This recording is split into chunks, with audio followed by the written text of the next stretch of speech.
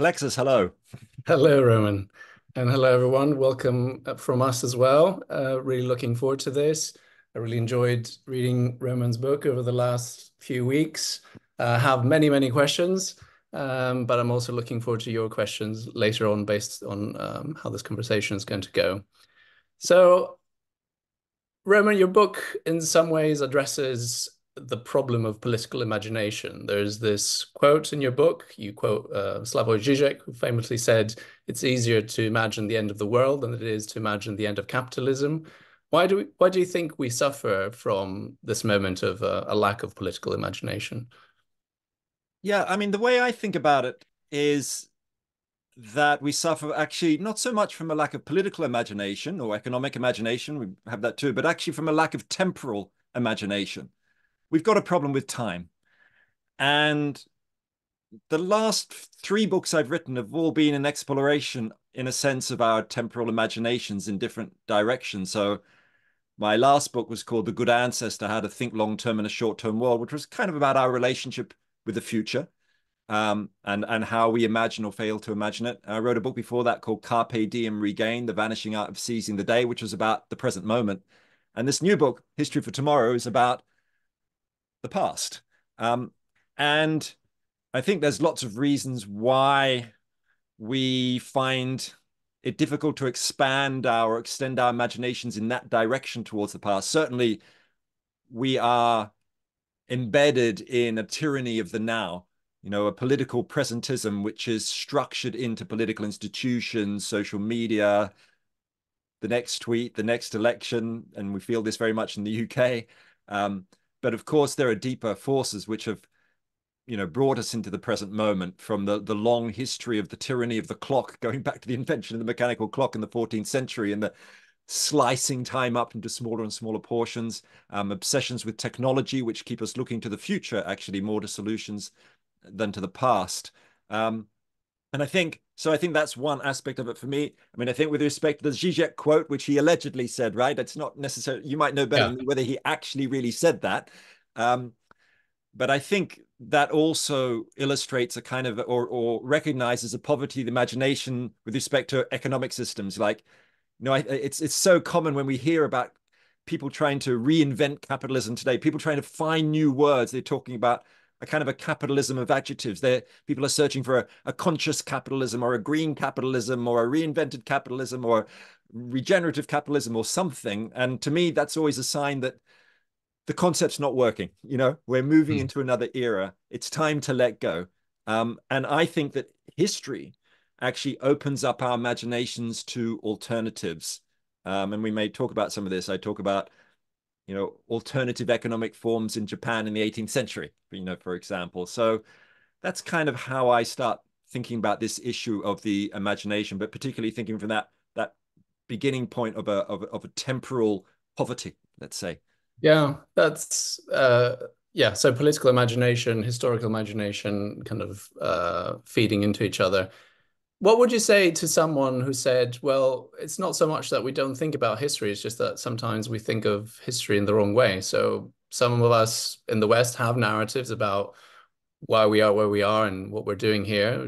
Usually it involves a sort of linear story of progress. The Enlightenment plays a big role in that. And so there's a sort of justification of where we are now in capitalism to some extent based on history or based on a version of history. So is it that we just aren't thinking of history, or is it that we're thinking of history in the wrong way? Yeah, it's a good question because, of course, many people are thinking about history. You've got the politicians who are manipulating history to keep the refugees out by creating imagined histories of racial purity, or, beautiful colonial times in the past that we need to return to, or these kinds of ideas. Equally, you have people who are interested in their own personal histories, the rise of genealogical history. People are reading magazines about family history and searching to their own family histories. And of course, there are books which are, historians who are starting to write more about learning the lessons of history. Tim Snyder's book on tyranny is an example of that. Um, what I've found is that for those people who are trying to look to the past, I think there are two kind of problems worth thinking about. One is, well, not necessarily problems, but perspectives which are taken, which are worth thinking about. One is that when people learn from the past, there's a lot of thinking about the warnings of history, looking at what has gone wrong and trying to learn from that. So Tim Snyder, a brilliant historian, is a good example of that. His work is a lot is about learning from taking lessons from the problems of the interwar Europe and the fascism and totalitarianism. And of course, I do believe we need to learn from those histories and from histories of colonialism, for example. And in doing so, bucking the kind of Steven Pinker-esque Enlightenment project of perfect linear histories and so on. But I think that there's not enough looking at the inspiration we can find in the past. And by that, I don't mean, again, going back to someone like Pinker, an idea that history is always getting better. I just mean that there have been moments when human beings have managed to organize together to overcome crises and challenges, that we've often faced things that we've faced before, water shortages, climatic changes, wars, and inequalities and other injustices. And we can learn from those positive lessons. And I think the other thing is, when looking at history, is I think there's a very much an everyday tendency to look at the great leaders of history, to look at elites, to try and learn from. There's another biography of Churchill or Napoleon or Nelson Mandela, and of course there's things to learn from that. But I'm very much interested in the old sort of mid-20th century history from below tradition. What can we learn from what we have done together?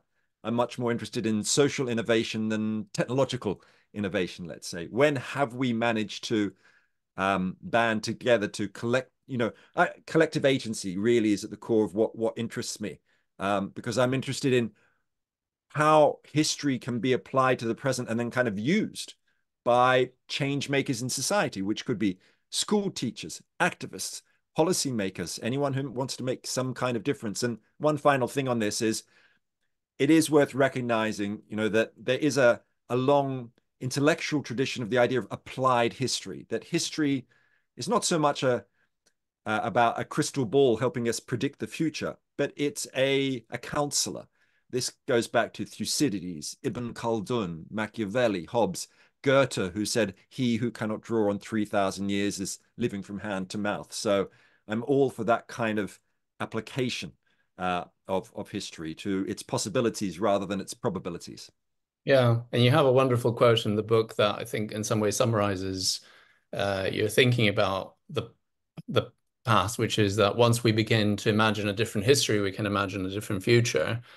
To what extent do you think this is because we can loosen the sense that the present is somehow necessary, natural? People often talk about capitalism and the free market as sort of almost as having a sort of law-like nature, that this is just human nature, this is how people interact with each other. Going against it is going against human nature. And people said, obviously, things like that about societies that try to organize themselves otherwise, in particular, kind of communist countries. So do you think it's an aspect of thinking of history as being contingent, being open, of change being more possible? Yeah, absolutely. I think that to historicize the present is to denormalize it. And I think what I mean by that is that, let's take something like hyper-consumerism of the present world. I sometimes walk through my local shopping center and think, there is no way we can stop this juggernaut of consumer capitalism. You just look at people's obsessive addictions to shopping, the pleasures that people get from it, the teenagers that are hanging out in the shopping mall kind of idea. But then, of course, everything has a history. As our consumer addictions have a history, there is a long history of shopping, which I actually talk about in the book in the second chapter, a history which goes back to the invention of the public relations industry in the 1920s, figures like Edward Bernays, who got women smoking cigarettes, calling them torches of freedom, who got people eating bacon and eggs on behalf of the meat industry and the pork industry. And then you can trace it further back to the invention of the department store in the 19th century. The idea of creating kind of emporiums of experience where shopping became an all-round, all-encompassing experience. And I think once you start doing that, you start realizing that actually what we have today, well, it doesn't have to be this way. But as well as tracing those histories, what I think of a kind of a genealogical approach to learning from history. I think then we only need to think about, well, when has it been done in other ways and what can we learn from those? So just on that example, picking this up again, in Japan in the 18th century, during the Tokugawa period, they had what we would today probably call something like a circular economy, an economy where everyday materials, resources, cotton, wood, and so on were reused, repurposed, refurbished, recycled. And of course, this is an aspiration written into EU public policy today, right? But it's something that actually was embedded in Japan in the 18th century. In the city of Tokyo, what used to be called Edo had a million people living in it. This is not like a small scale society. This is big scale society. And they managed, they partly because Japan was not trading with the outside world at the time, they had these scarcity of things like cotton. So if you had a kimono, you might have a kimono you wore during the day, and when it wore out, you turn it into pajamas that you'd wear at night, and then after that, you cut it up and turn it into nappies, and then it would turn into floor cloths, and finally, you'd burn that precious cotton for fuel, right? And so there we have a model that we can look to. And in fact, Japanese sustainability scholars today are starting to look more back to that Edo period, saying, well, what can we take from that? So I think you need both those sides to rethink the present, the sort of the tracing how we got to where we are today, but also looking at alternatives. What do you think? What's your Yeah, view? I mean, this example that you gave brings up a question that I came to in many of the chapters, which is that obviously, in today's kind of context, a lot of people aspire to this sort of, upcycling things or recycling various things, buying something that's much better quality that will last, 10, 15, 20 years rather than changing, a coat every year or whatever.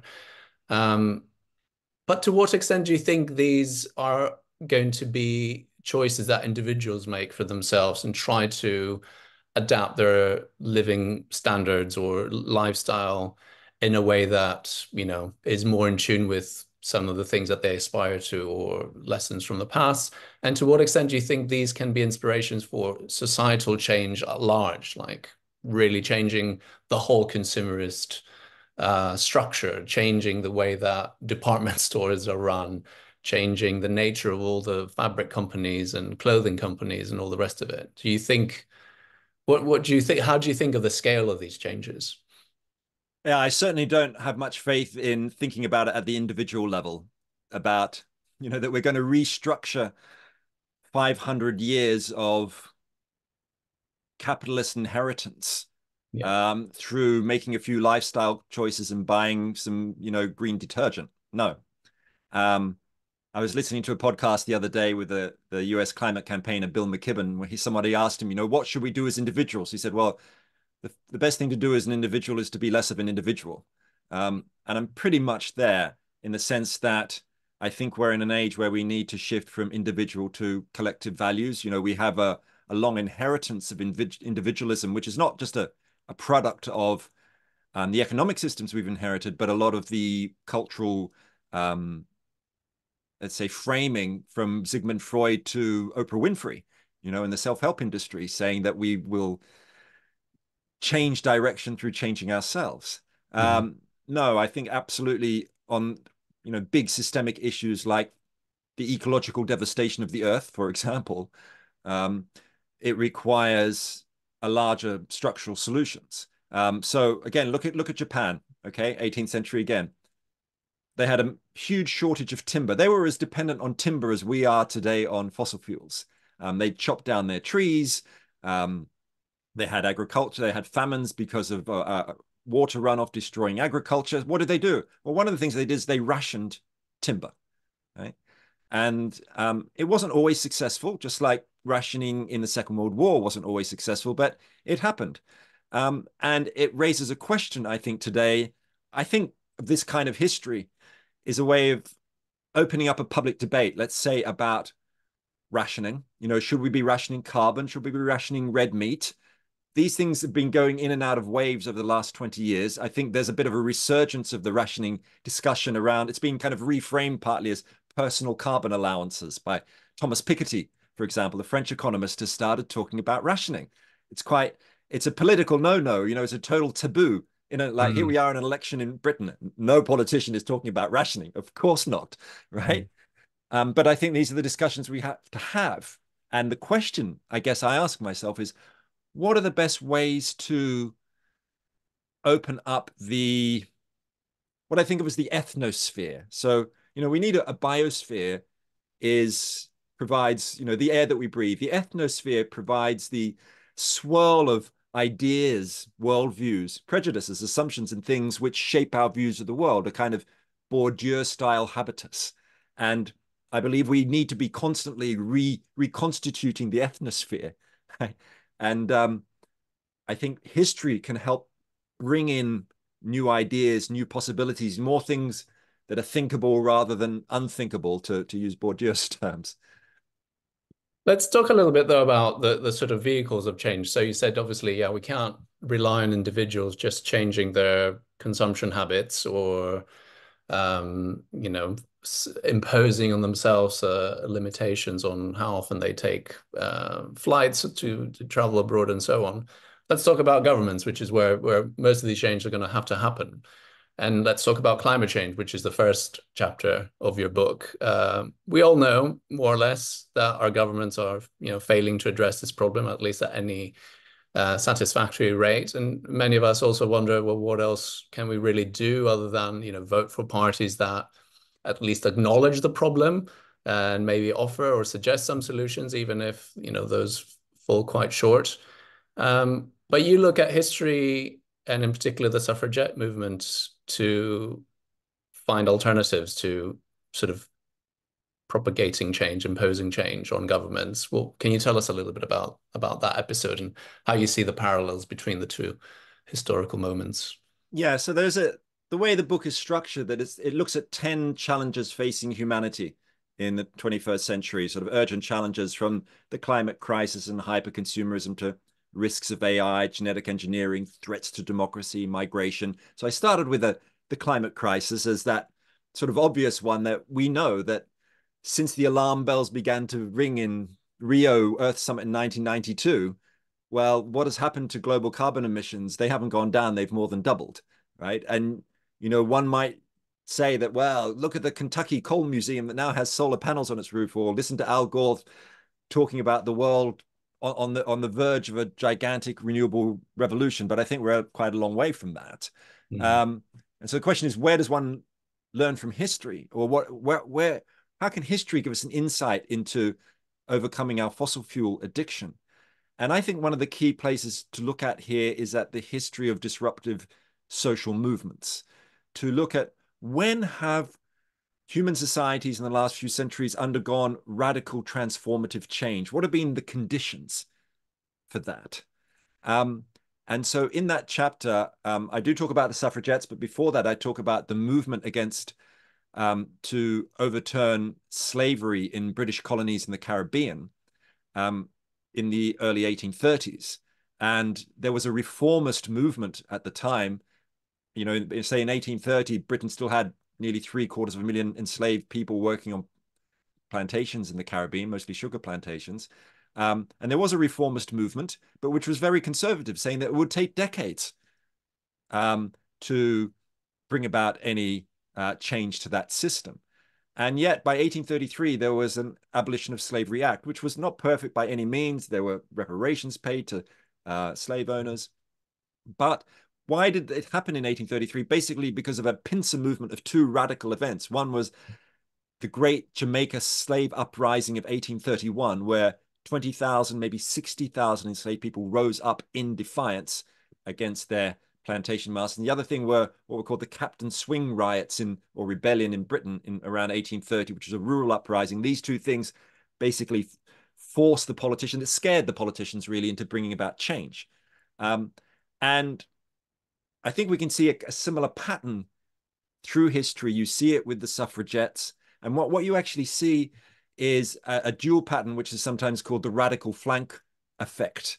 The idea that you may have a mainstream movement for change, like the mainstream abolitionist movement in Britain in the 1820s. And then what you need to bring about change is a transformative agile change. You need a radical flank, a sort of a more radical movement on the side that can almost make the more moderate movement look more reasonable or scare elites into change. And Mm, I think that brings us to the present moment where we're seeing that being played out with mainstream climate movements, Friends of the Earth or Fridays for Future. And then you've got the radical flank movements, Just Stop Oil, Ende Gelände in Germany, direct action movements in the US, the old Sunrise movement, these kinds of things. And so I think one of the great lessons of history is that disruptive movements can change the system. mm. And this is something that goes very much against the kind of mainstream narrative about movements like Just Stop Oil or Extinction Rebellion before them and so on, which is exactly the opposite. The claim is that these people are putting people off this cause that they're otherwise sympathetic to. So some people might say, well, most people are sympathetic to the idea that something should be done about climate change, but then they see these radicals and they Yeah, well, but I get think it's turned off. really it's worth making that point that I think you have to assess a movement as to whether it is having a positive or negative effect. Is it strategically effective? Because Hmm. you can have what are sometimes called negative radical flank movements as well as positive ones. So one of the arguments social movement historians often make is that when the African National Congress in the 1950s they saw that there were no peaceful means of change, they formed a guerrilla organization called Spear of the Nation. It was led by Nelson Mandela, right? Who was a guerrilla fighter before he became a peace advocate. And the argument is that, and Mandela was put in jail for those actions. And the argument is that the taking that radical, forming a radical flank actually tainted the mainstream civil rights movement or anti-apartheid movement in Japan and set it back some years. Now, there's a lot of debate around that, but you can ask the same thing of the direct action movements of today.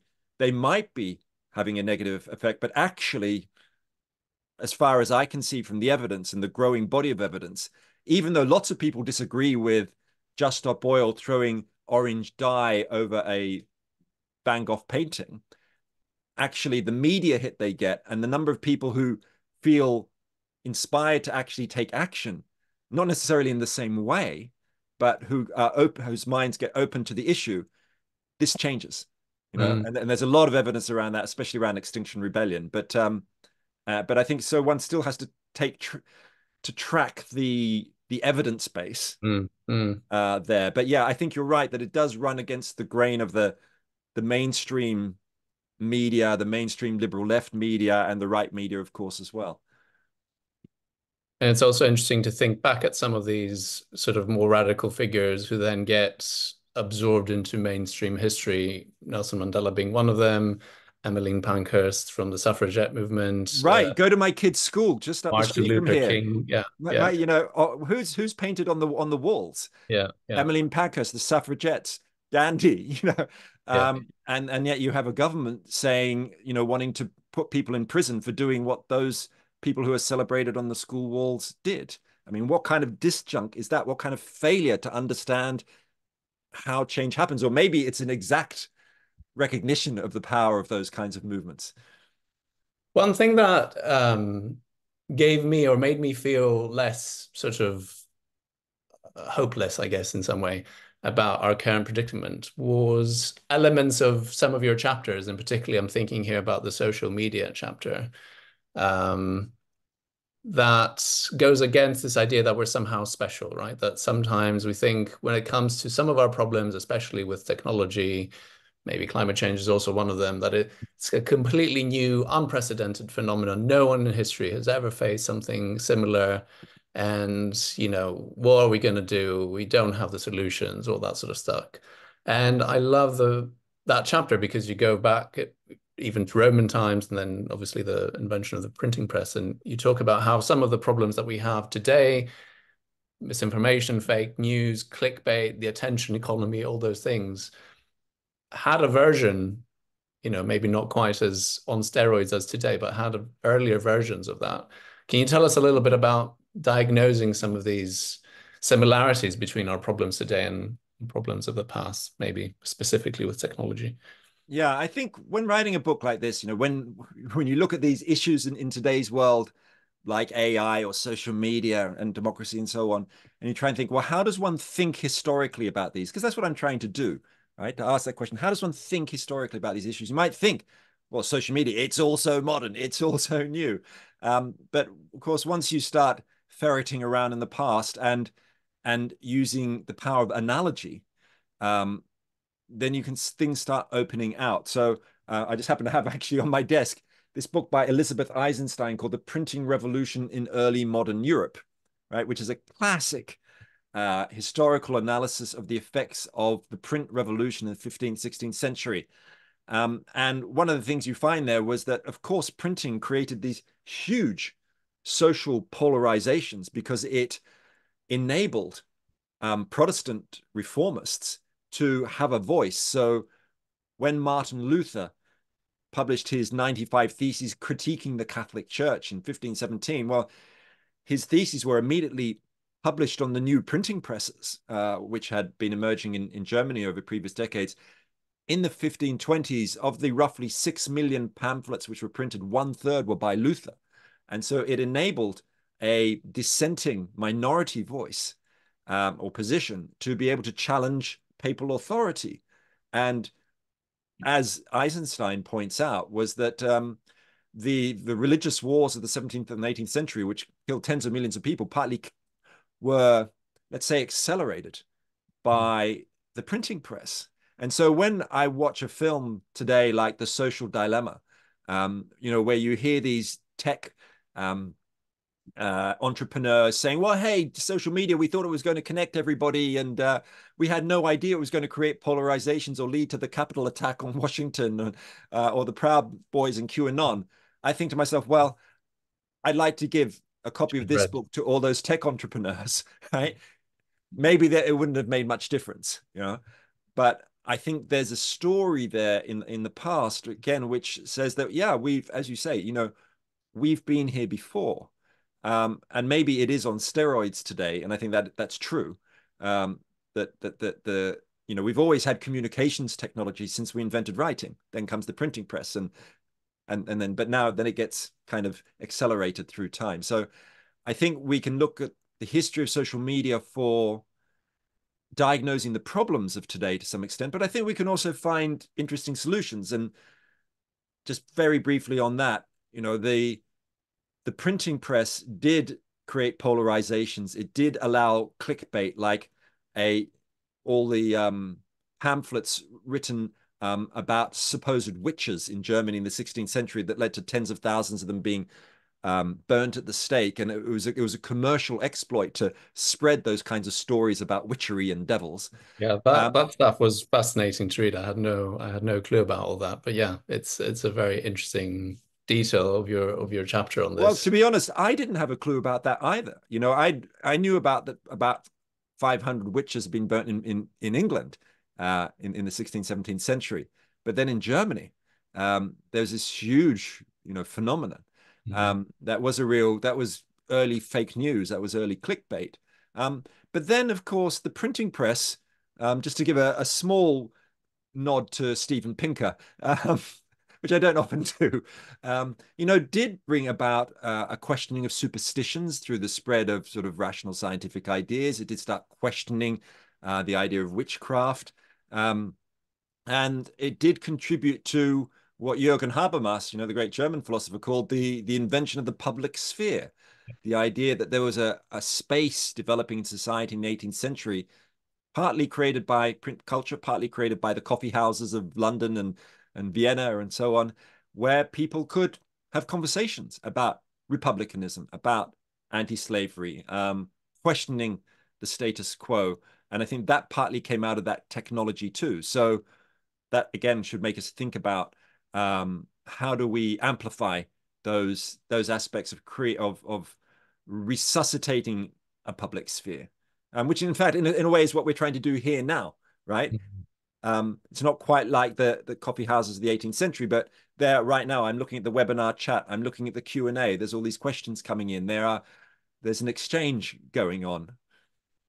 And I'd like to get to those questions. So let me ask you maybe my final question, which was something that, in many ways, as I said, I found aspects of these stories from the past very appealing and sometimes making me feel less kind of despairing about the present and seeing how things were done differently, even, not in the too distant past sometimes.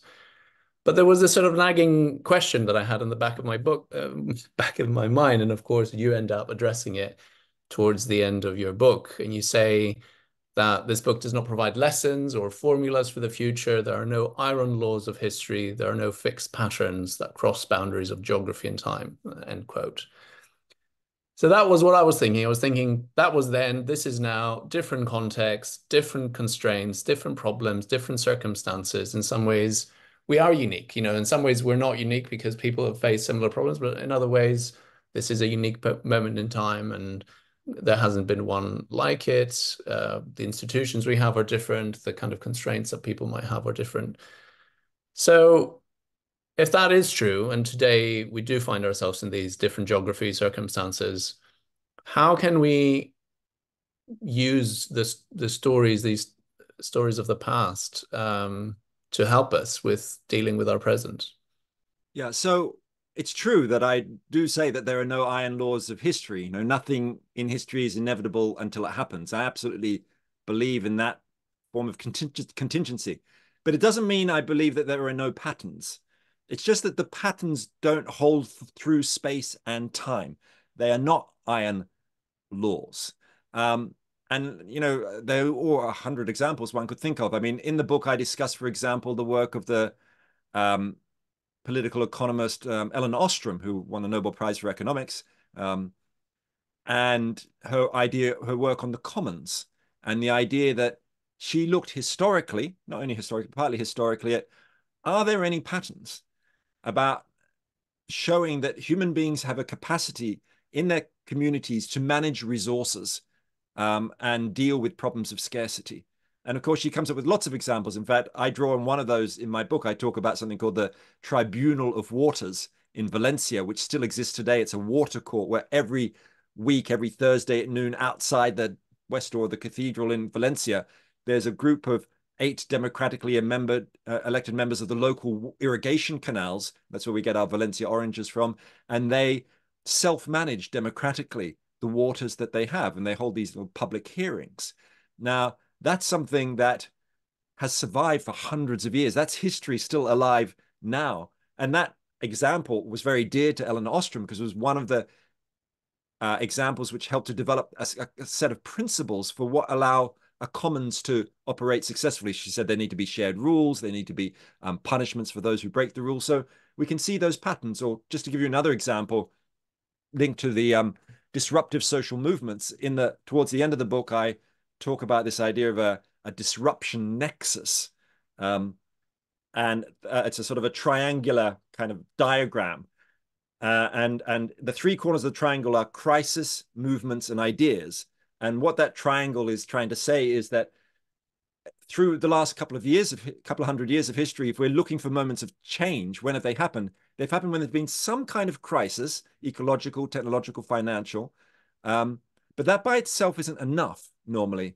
I mean, governments are very good at ignoring crises. They have to be combined with new visionary ideas, and they have to be combined with disruptive movements that bring about change.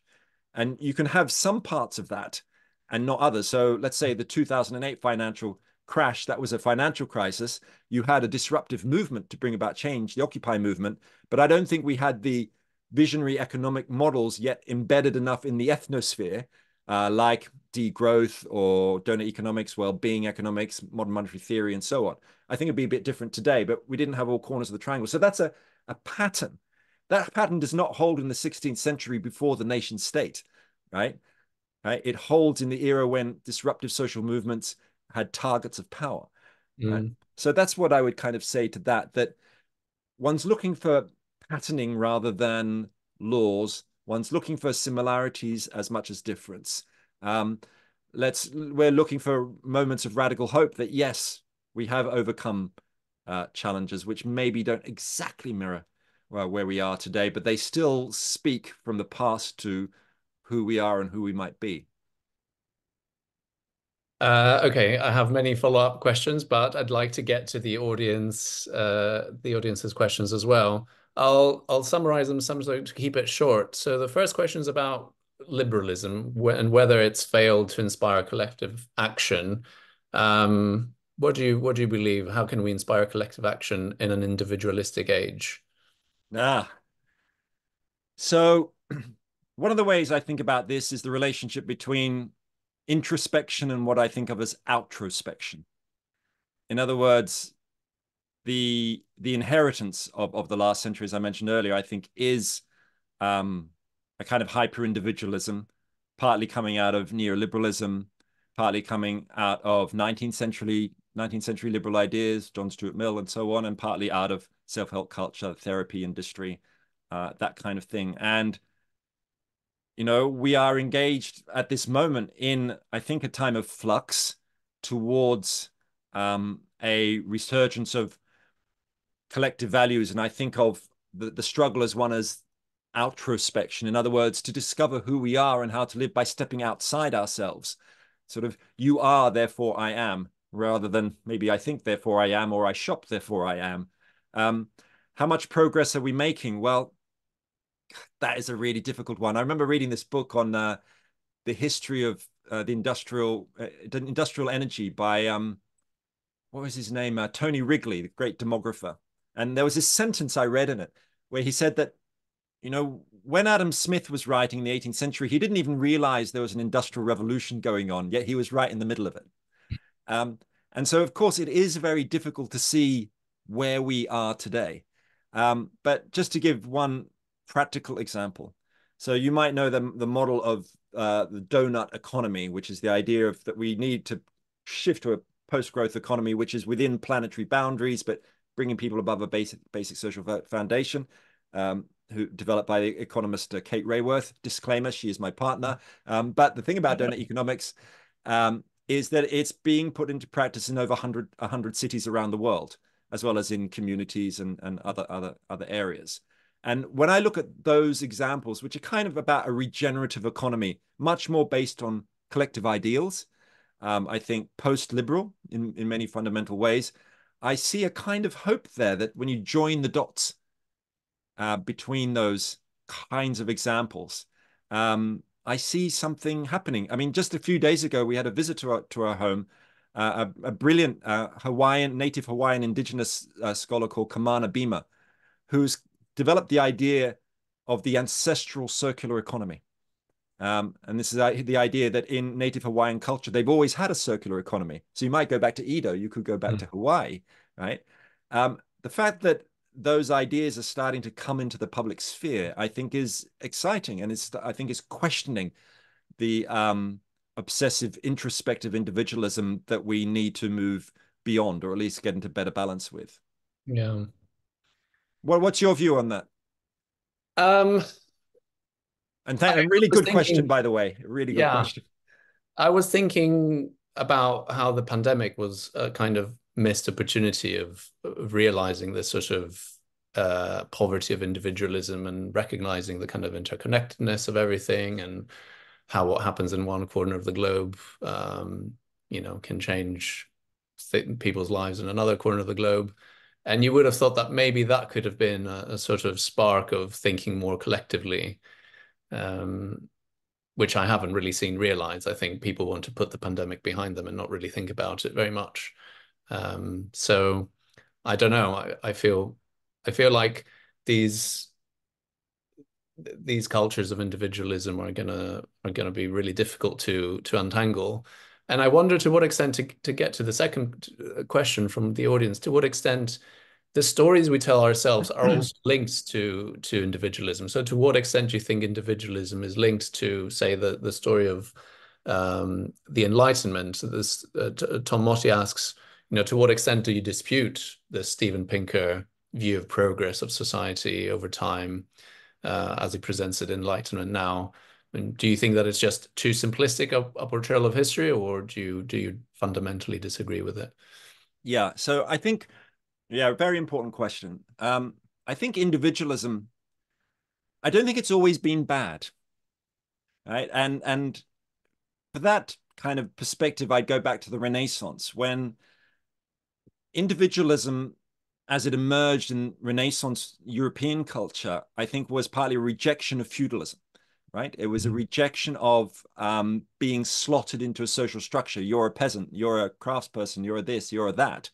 And um, the Renaissance humanists, I think, were celebrating an individualism that was trying to break the role play inherited from feudal structures.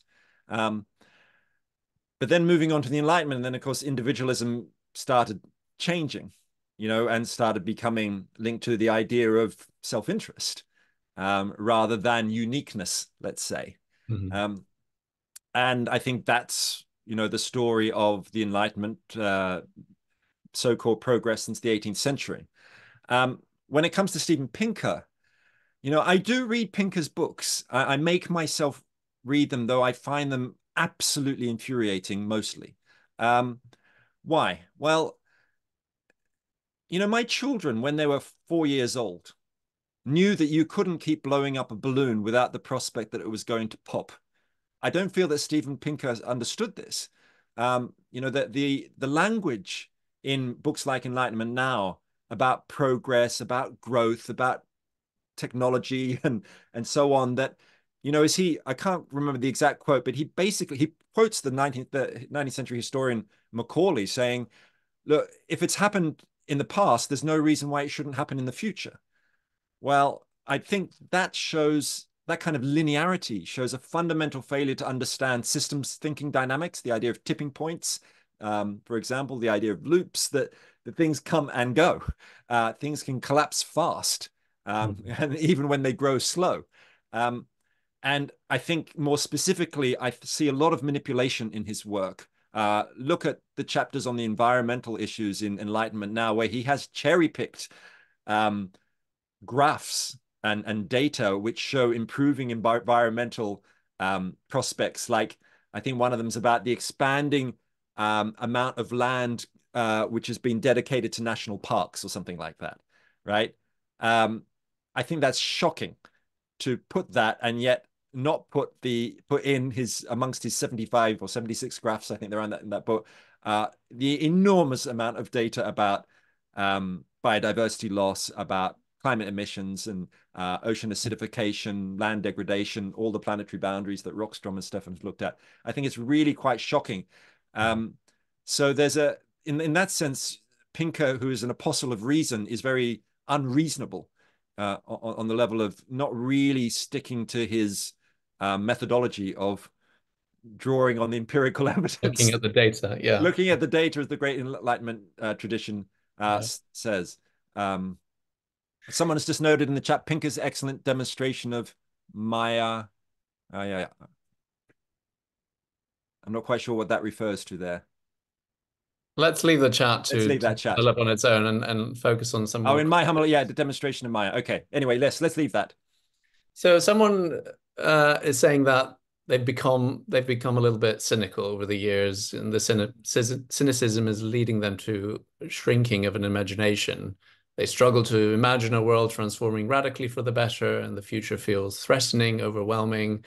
And they ask, is there a sort of self-help or self-care element to your book that might help people that have become cynical?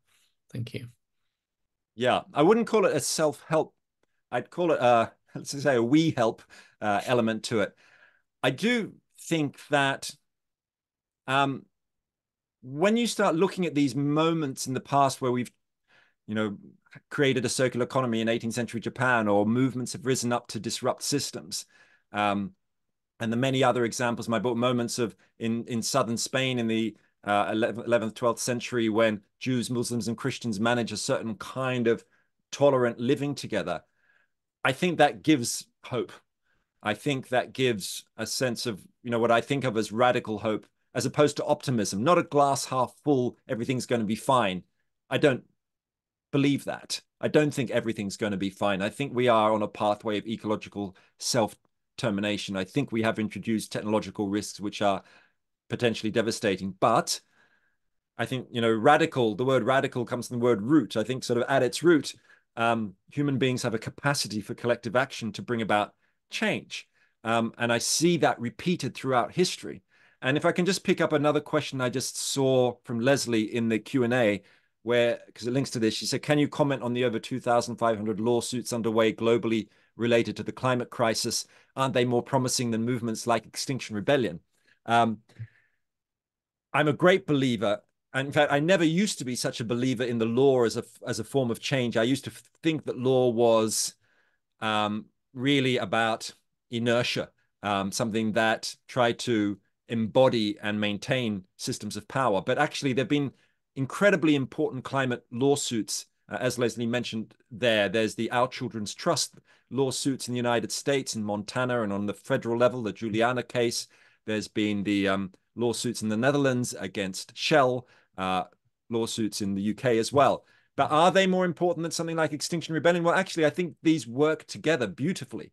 I think what the direct action movements do is they are creating space and the public conversation where looking at the lawsuits looks like a great thing to do. It doesn't look so crazy and doesn't look so radical. You're finding judges, basically because of the new public conversation, having to take cases, listen to cases which they otherwise maybe wouldn't have if there hadn't been this shift in the public conversation. So I really don't think those two things are separate. I think if you took away the environmental movements from the 1960s to the present, I don't think we'd have any really effective climate lawsuits. And in fact, I think you find organizations like in the UK, Client Earth, are supportive of the more radical direct action movements. And of course, some of the radical movements are bringing climate lawsuits themselves because their protesters are being jailed and are not even in the UK even able to use the defense that I'm trying to save planet Earth because it's procedurally not correct in a court of law. That's pretty mad. That's nuts. Um, I'm going to tag a question to the next question that I also had. The next questioner says, how do we get those in power to see the long-term benefits, including financial benefits, to deal with climate change? Some people often not, I think it was a Stern report that came, I don't know, many, many years ago now. 2006. Yeah, which essentially arguing that there was 20 years nearly ago, arguing that there was a clear economic case for dealing with the environmental crisis. I just want to ask alongside this, where do you stand in relation to the sort of other philosophical movement that some representatives of who are also at Oxford, Will MacAskill, for example, so-called long-termist thinking that are also trying to think in a different time scale, trying to think about the very, very distant future. How do you see your work connected to that, and how do we get governments more interested in long-term problems? Yeah, why don't we start with the second one just for fun? So I have very strong disagreements with the effect of altruism, long-termist perspective on future thinking. The work of Will MacAskill, Toby Ord, and others, I read it. I find it engaging. Some of them live down the street from me. It's a really big subject. Where I think where we meet is that I too am interested in how do we expand our ethical circle towards future generations. I believe we've colonized the future. We treat it as a dumping ground for ecological degradation and technological risk, as if there's nobody there. And yet there are all the populations of the future there who have no voice, no rights. I think the effective altruism movement and its sort of long-termism spin-off, where I part ways in many areas. First, I think there is, in that particular movement, is a bias towards technological risks and not putting sufficient emphasis on ecological risks. I think that's very clear look at page 167 of Toby Ord's book, The Precipice, and you'll see a table that says there's a 1 in 10 chance AI will wipe us out by the end of the century, but about a 1 in 1,000 chance that climate change will. And I think that tells you something about that sense of priorities. And I think that's highly problematic because if your theory doesn't enable a way of thinking about the problem that by 2050, maybe 100 million people in Bangladesh might die due to climate risk. And if you're only thinking about the low probability but high impact AI events 200 years from now, I think there's a problem with your moral theory, So that's sort of one way of critiquing it. I think another thing is that I think you find in this literature big Pinkeresque kind of bias towards the growth will sort out our problems, technology will sort out our problems. We don't need to change political structures or political institutions in any way. Um, we can use markets, we can use technology, and I think that is very narrow. I think that's a very ineffective form of altruism, or a very limited one. So I won't go on too much about that, but that's my general approach. I could say more about that, but I am, as I said, Ineffective altruism is a pretty devastating tagline, yeah. yeah, I think it's rather ineffective. Though, I think they've done some good work raising certain issues like biosecurity, bringing them slightly more into the public discussion, and I think that's not a bad thing. Um, and then how do you get those in power to engage with the long term? That's a tricky issue. I've spent many years engaged with this. I think going back to how we started the conversation, look, you can try and do what Nicholas Stern did, and tweak discount rates and things like that. Um, tweak taxes. But I think we need to go for the big levers of change. The big levers of change are changing the imagination, as you're suggesting. They're changing how we think about time.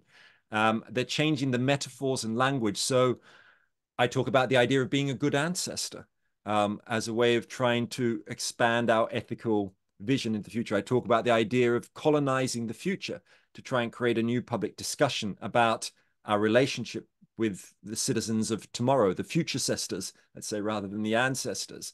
Um, of course, there are public policies that might be linked to that. So to promote regenerative economic models, to promote the steward ownership. Look at a company like Patagonia, who've shifted their ownership model to basically where the earth is their one shareholder. They're now steward owned, or steward run in effect, promoting those kinds of models. I think those, and they're not the kind of things you'd find the effective altruists talking about, I don't think. And I don't want to be too offensive. I do engage in the issues. I just think there's a kind of, you know, utilitarian philosophy, out of which the effective altruism movement comes, I think can be highly attractive, but it is only one perspective out of several thousand years of thinking about ideas in the history of Western and non-Western thought. So let's not put all eggs in one basket. I don't know. Where are you? Where are you on that, Alexis?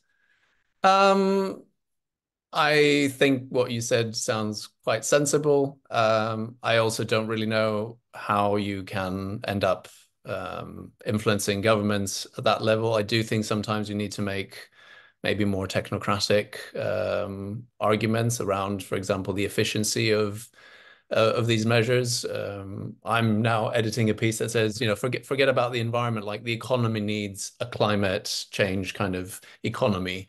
It's going to be good for jobs. It's going to be good for people's finances. So trying to use arguments that tap into people's other needs and sensitivities, and not necessarily just their moral sensitivities about the environment, climate change, and the future, I think probably has to be part of the recipe of bringing about change.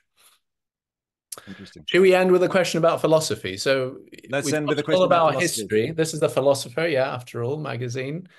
Um, but philosophy is often thought about as teaching people to think openly, think about alternatives. We mentioned genealogical thinking. Nietzsche's philosophy is very much in that vein, trying to tell a story about the past and how we came to where we are. So Trevor asks, what are your thoughts about the fact that philosophy, as the domain that deals with these questions, isn't really taught in school, and also doesn't really hold much power, influence, or domestically or internationally? Philosophers aren't often invited, I imagine, to the World Economic Forum to put forward their alternatives. So what do we make of this? And is that going to have to be part of changing things?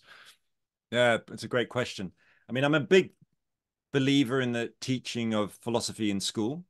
For example, both my children who are 15 are thinking of doing philosophy A level or philosophy in the last couple of years of high school. I think they're going to be disappointed, because I think the kind of philosophical questions and approaches coming up are probably heavily analytical, less on the sort of continental side, let's say. And I think one needs a bit of balance there.